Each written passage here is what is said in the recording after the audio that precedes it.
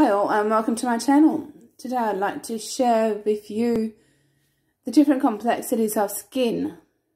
If there's stress factors or other things going on in your life, sometimes your skin will let you know that there's some other factor underlying this.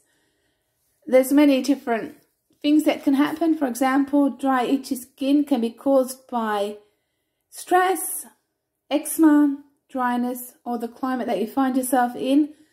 You need to look out for sunspots. If you spend a lot of time out in the sun, then you might have a lot of freckles and sunspots. Always check these to make sure that they're okay.